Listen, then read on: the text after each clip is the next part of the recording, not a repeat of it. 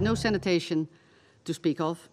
A community I visited had one toilet for 600 people. Women stood in line for 3 hours to make use of it. Schools normally form a spine of protection for children, a place where children can seek humanitarian services and normality.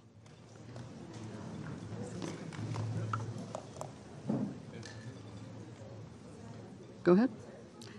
Education is... Wow. Earthquake. Is that an earthquake? Yeah. Oh,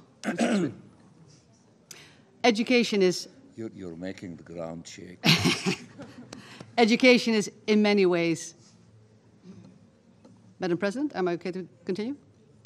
Education is in many ways life-saving, but not in Gaza, where every single child is out of school and 80% of education facilities have been destroyed.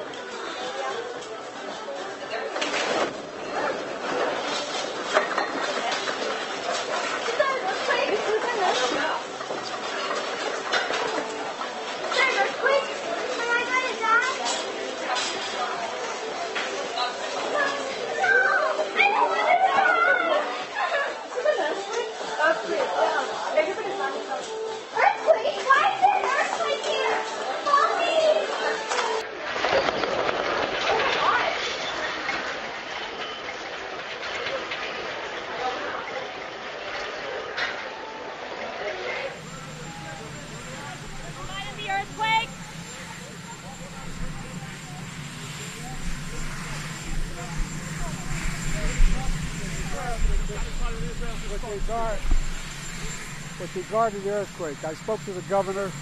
He thinks everything's under control. He's not too concerned about it. The governor of New Jersey, so things are all right. On Israel, aid to Israel, Mr. President. Pardon me? Did you threaten to stop military aid to Israel? I asked them to do what they're doing. You need the power to release the hostages. Are you abandoning Israel? Where do you stop, man? Are you abandoning Israel?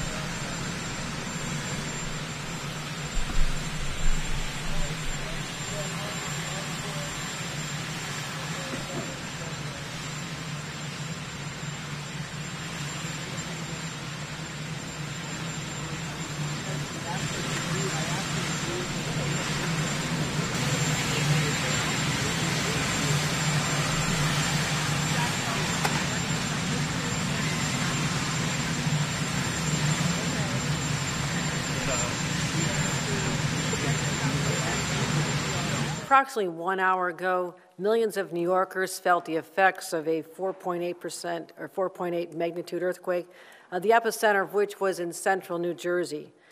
That is about 45 miles west of Manhattan. We actually felt it here in the capital in Albany. People felt it on Long Island and all over the state of New York and indeed the East Coast.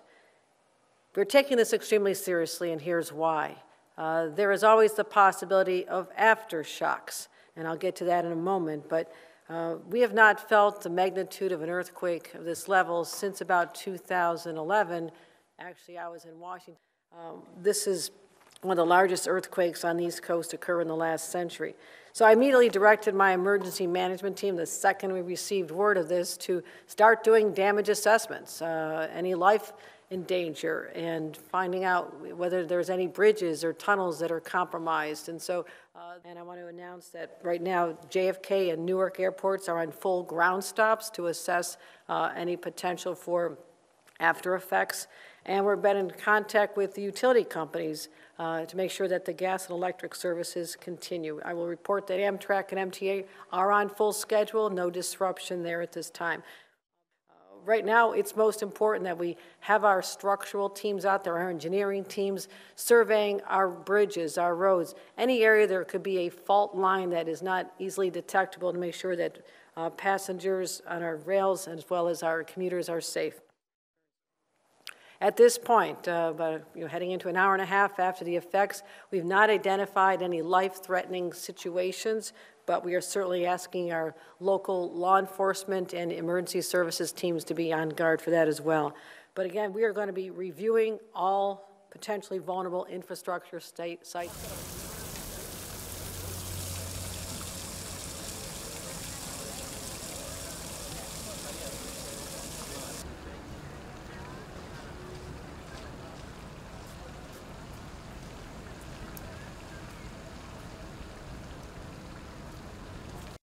I felt actually the earthquake and I felt my head and my stomach was shaking.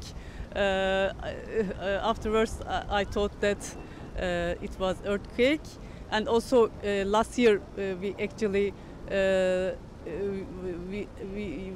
don't know, maybe you know, we had a big earthquake in Turkey at southeastern part, and I am from southeastern part, so I felt bad actually.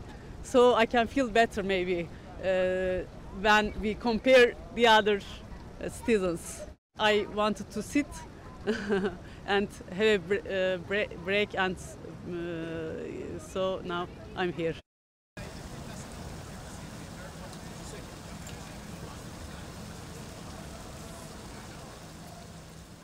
We were in our hotel room and we felt this rumbling on the floor, and it felt like there was a subway going under us, but it was longer than when a train would go under, and I thought, is that an earthquake or not?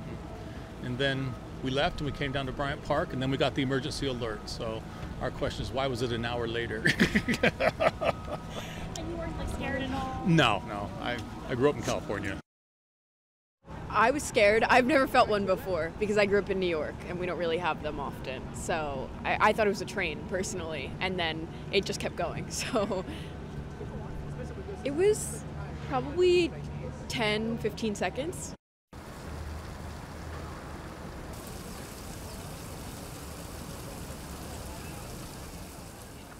I felt really strange because it was my first time experiencing that.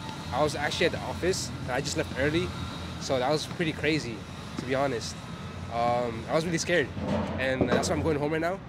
And yeah, just hope everybody's safe. Yeah, that's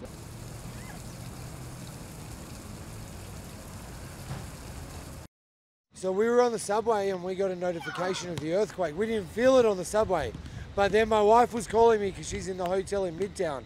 So obviously 43 levels up in the air, I guess you feel it a bit more.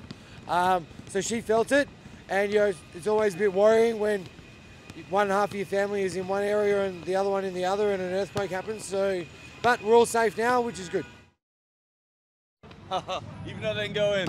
I ain't scared of anything. Never scared. If it gets you down, you got to get back up. Never give up.